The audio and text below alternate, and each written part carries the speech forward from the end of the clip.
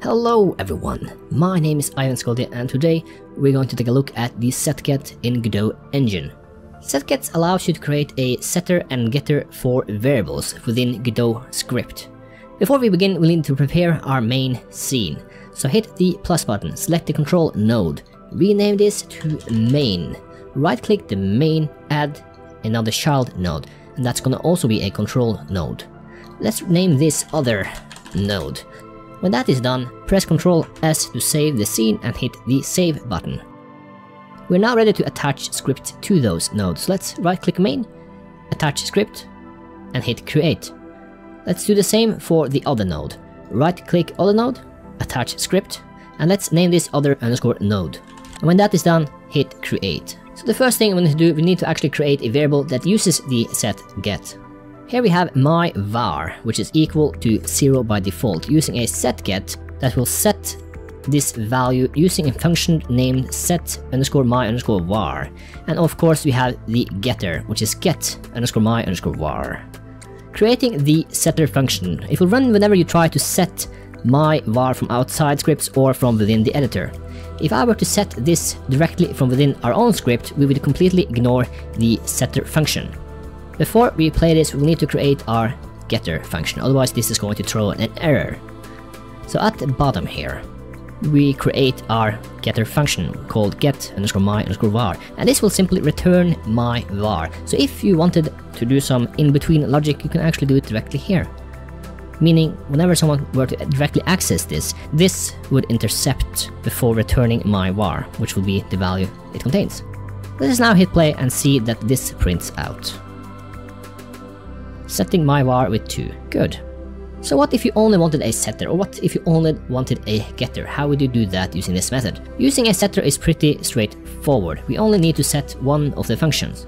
However, if you were to use a getter, you need to add a comma in front of it, and then the function name. And this is something that may easily be forgotten when you try to create a getter. Another neat trick with a setget is it can allow you to create private variables. You can prevent other scripts from accessing certain variables, and that may be useful in certain cases. And the way we do that is by creating a setget leading private variables to a generic invalid set and an invalid get function. Now these are just names I have myself set. You can name them whatever you want. To indicate that these are private variables, I have decided to use an underscore in front of the variable name. In order to prevent access, we need to actually create these functions. Let's do that at the bottom. When we run an invalid set, whenever you try to set the private variable value, this will intercept it. It will simply print out that you cannot set a private variable, and then it will print out the value you try to set in, and then we simply return. We don't set the value, we don't do this. And the same applies for the getter. Instead of returning the my var, we simply return. So we print out an error.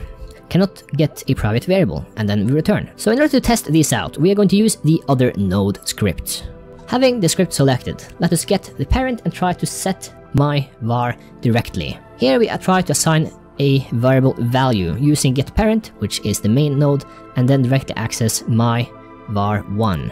And then we'll print whether or not the value is equal to null. So if we fail, we are going to print true right here. At the bottom here, you can see we have an error, cannot get a private variable, and then it prints out true, which means we have successfully contained our variable within main.gd. Of course, this will also prevent you from setting variables. If I were to try to do this, we are going to print out another error message that you cannot set a private variable. So let us hit play again, and now it says error, cannot set a private variable, and the variable you tried to set it to was true. Now the last thing that remains is to test out export and see how it handles from there. If I were to create an export version of this, let me comment this out. And at the bottom here we now have an export integer, which uses a variable called my_var, and by default we have set it to be equal to 0. And then we use a setget, setMyVar, and getMyVar, which is the same as here, except we have added this in front of it. And this will allow you to control what you set from within the editor. We see that when we try to set a value, we're simply gonna set the value directly. But if I were to comment this out, and then go to the editor by selecting main, and on the right side here we have the exported variable. As you can see, it is 0. If I were to try to enter, for example, 50, I press enter, When I run this, this is still going to be 0. This is not actually 50 because we are not setting the value from within here.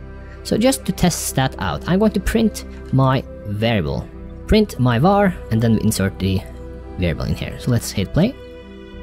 And now you see my var is equal to 0.